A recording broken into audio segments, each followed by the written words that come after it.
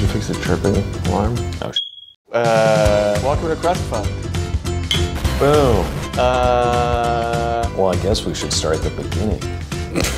All right, welcome to Crust Fund. Yeah.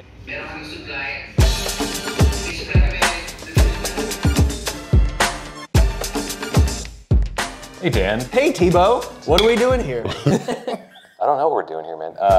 We walk through a city place and find food to get inspired to cook food to show you I don't know. I couldn't have put it better myself. I don't know. how easy it is to make dishes that might sound not easy to make. Cool. Would go walk around and like try food and then maybe find a dish that's inspirational, try to cook it. And then I wanted to make a fusion thing. We went to Jackson Heights looking for food that would be kind of approachable, utilitarian. I definitely started thinking I was gonna like do something like Indian maybe, that was like kind of like a stew or something. So we ate our way through Jackson Heights, where all the good food is.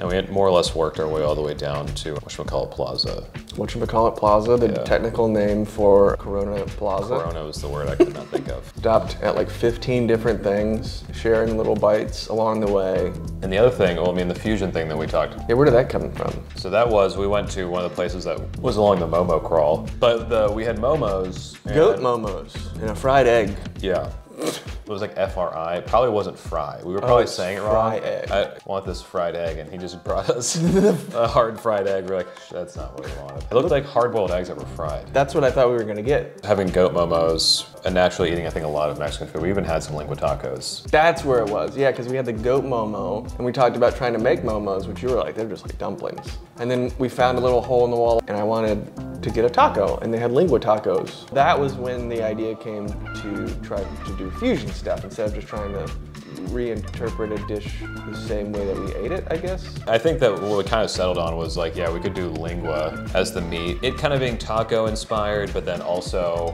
fitting with like an Asian style dumpling. That one was really simple. But it was surprising. I didn't think it would necessarily be good. I would eat that one again. The blood stew I would eat occasionally, because we had about 4 pounds of leftovers that I ate for like a week and I wanted to die. But I threw away like half of what we ate. Oh my God, dude. There was so much. There was I would eat. You could have turned that shit into a burrito. I just couldn't look at it anymore. It started to like kind of recoagulate a little bit. Oh boy. It didn't really like, but the dumplings are still in my freezer. I'm gonna save those.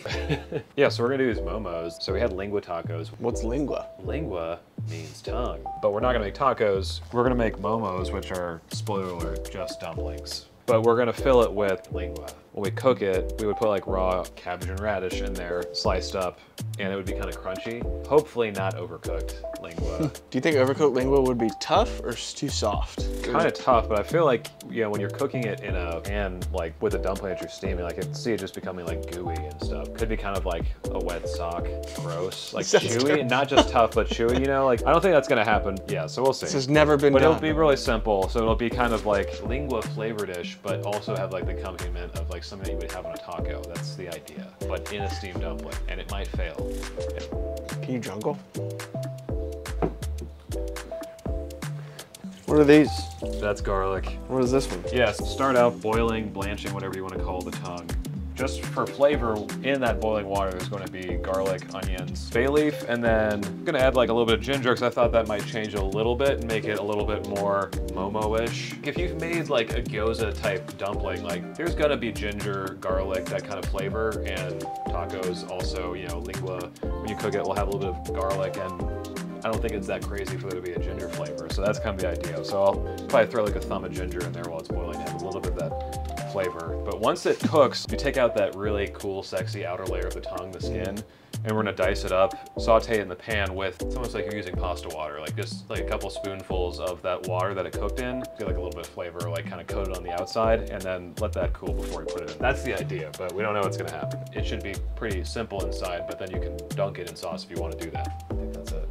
It's pretty simple, so yeah, so we're just gonna Famous last words. chop up we'll just rough chop the garlic and onion and add water, bay leaf, like I said. We'll note anything else if we add anything else to it. Oh yeah, and ginger, and add that in there. Dan loves this tongue. It's a very pleasant slap. Try it. All right. It's kind of weird. Let's let this go, man. Probably cook for about 30 minutes as it boils. So the heat's already on, and it's just the water's heating up. What are we doing? Well, this is done, so we think. So I'm gonna cut this janky bit off right here. This might be a little raw on the inside. Hey, look, it's definitely raw. It's like medium. Medium rare. We want it to be more cooked, which we will be doing. Disgusting. We essentially pre-cooked it. Now we're going to cook it in the pan. Definitely a weird sensation here. Should you compare it to feeling your own tongue? No, it's like a weird foot. It's like Aladdin shoe.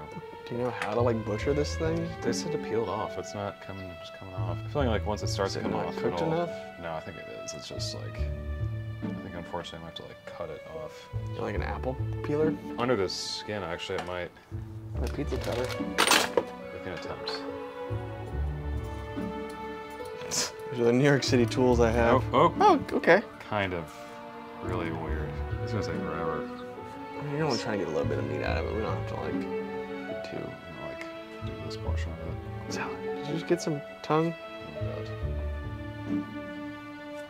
Slap it. We should probably like watch a YouTube video about how to prepare a tongue. This part is the most important part right here. Honestly, it looks like veal.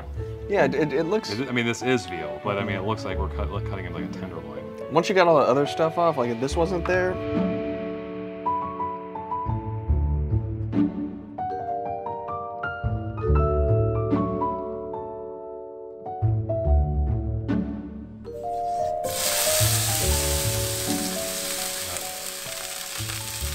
We're gonna brown it for a second, and then we're gonna add some of that liquid here. The liquid from where you cook the tongue in this pot here. Yeah, and then pretty much it'll be done. And that becomes the stuffing to the momo. And then we use. That's the idea. These wrappers. Which were. And then we should just be able to cook it in this pan. Huh?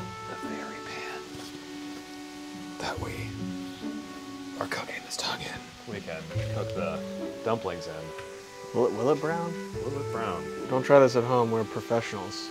We are not professionals. Covered in pizza and cheese attire. Spoon me. Look at that old thing. Look at that old thing. We're all gonna get lead poisoning now. Does that just like caramelize it, or what's that do? I think we're gonna get a little caramelization going. Plus, there's all the stuff that would cook this in. So we got not only the beefy juices, onion and garlic and bay leaf and salt, pepper, other tongue. Stuff. Tongue. Yeah, the tongue was in there. So all that's gonna go back in there and just let it kind of high heat. Just reduce this a little bit, and then should be good to start making the momo.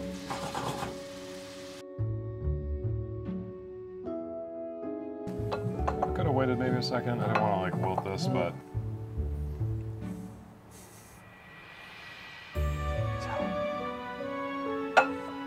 Are we the first person to do this on the planet? I don't think we are. The Momos. There's got to be some tongue dumpling somewhere. This is gonna work though. It could have been maybe chops finer. Yeah. What if we threw this in my Ninja? A couple zips. You want to try like maybe half and half? Do half like this and then half. Could do that, yeah. We'll see what happens here. I'm not trying to paste it, just kind of make it a little bit finer. If you've made normal dumplings, people usually use ground meat. That way it's like kind of spoonable. That doesn't look bad though. That looks more like. Like I want it to be chunky, but at the same time, like, cause that's what lingua's pretty. like. But I think that actually, let me run this a little bit longer, and then I'm gonna probably put the rest of it in there. I think this is gonna work.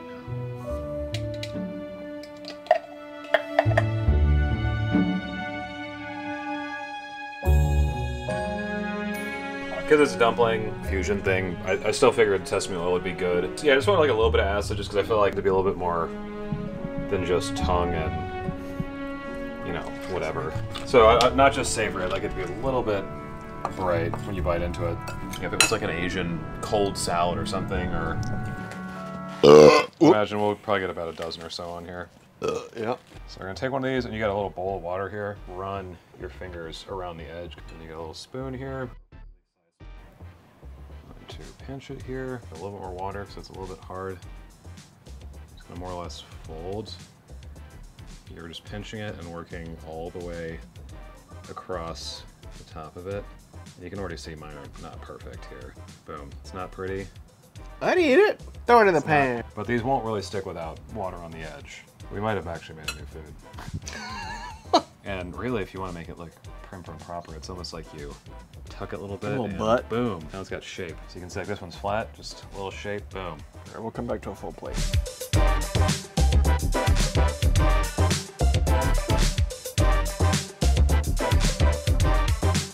Steaming along. Dan is, oh God.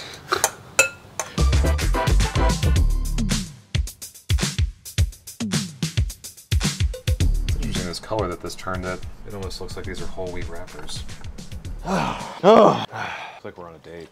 Here we are with Dan, having this romantic dumpling date in his trashed kitchen. This was your idea. I helped bring it to the field goal. So what we found, Lengua Tacos in Jackson Heights, we had Goat Momos. So I was like, why don't we just take them and just go put them together. So then you end up with tongue Momo things. Conceptually, this works, so. I mean, yeah, they look right. So there she blows. Face for size, way smaller than the tongue we started with. You got the one piece of chunk in there. That's really good. And we also got our Japanese beers here, so. Yum. Yeah. All right, let me try this. Did this wrapper seem cooked enough? I think they could be a little crispier. It definitely was good that we blended it. Good mouthfeel, I would say. Mouthfeel, did you really just say that? Yeah, like it's good mouthfeel. Even the veggies are crunchy. Tongue is good, it's tender, It's also not overcooked. Yeah, I thought it'd be kind of chewy. We made a successful food here, guys. Is this the beginning of the future of food? Next time we'll do crickets. Not the future. A little bit smoky. A little bit like barbecue, but again, I had like the ginger. I feel like it all works because even like a lot of barbecue sauce, even like American barbecue sauces, they've got a little bit of ginger in there. So nothing is out of place, but just put it sort of in the right places for it to kind of seem like it's like enough of everything. Combinations of things. I would call it a damn fine success. Yeah, I think that's 2 successes here. No. 2 thumbs up. 2 thumbs up. I really thought we'd have like a funny failure. Pretty good, actually.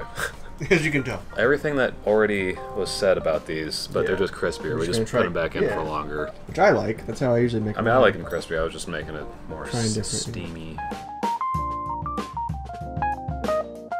I think it's better crispy, but at the same time, I think we overcooked the tongue now a little bit. The inside, is it like, yeah. Any final thoughts before we conclude this? Not really, man. I'm burnt massive out. We did a lot of good food, man. As you can see, it's fucking dark outside now. It started off at like noon. We started like noon cooking. We set up at noon, started cooking at 1, right? There was some hangout and chilling between. For cooking essentially 2 dishes that we've never cooked before, I think it turned out fine. No, I would definitely eat both of these again. Like I thought both of them would be like, oh, that was fun. The leftover first dish, and then these that I'll freeze. Like I'm going to enjoy eating again. So much success. Much success. 2 thumbs up and a high five. All right. Until next time, when you come back to New York City and we eat ourselves silly again and try something else. Yeah. Is that the goal? Let's do it. Let's do it. Bye. Bye. So thanks, y'all, for coming on this adventure. Where we got food drunk. Not alcohol drunk. No, Definitely there's no alcohol involved in this process. Not really that much, actually. Okay, bye. Bye. Well, yeah, if you guys, we kind of already, there you go. If you guys have recommendations for places that we should eat, because we are going to do more videos like this, more videos where we're together walking around and then cooking in Dan's apartment. If you have recommendations, let us know. We're looking for food that, kind of like staple dishes. So maybe if there's something interesting like that we should try, there's not really any parameters. It's really just like we want to try stuff and show that like essentially 2 schlubs with basic cooking knowledge in a very tiny space can, all of the challenges. Can make something edible. Yeah, you don't really need a lot. Always good. There will be failures or lackluster dishes. These weren't failures. I think these turned out pretty well. Like, I think most of the time you just try something new, it's gonna be satisfying probably because your heart. There's the joy of you made the effort. Yeah. And in this case, I don't think we didn't bite off more than we could chew. But these were all, Get it, tongue. The mouth feel. Kissing dumplings, yeah. But yeah, recommendations, puns. Yeah, if you have fusion ideas of things that could go together, but maybe traditionally don't go together, nothing too crazy left and right field, like chocolate pizza or something, we don't want that. Things that, you're like, what if you put this on that, or this in that, or this with that? Thanks, y'all. We'll see you next time when we go to this other place and eat this thing. We'll go here. We might go there. What about here? Let us know in the comments where we should, there. That, not there. Wait, zoom in, enhance. Holy shit. Bye. Look, there's a cat outside. Not our cat.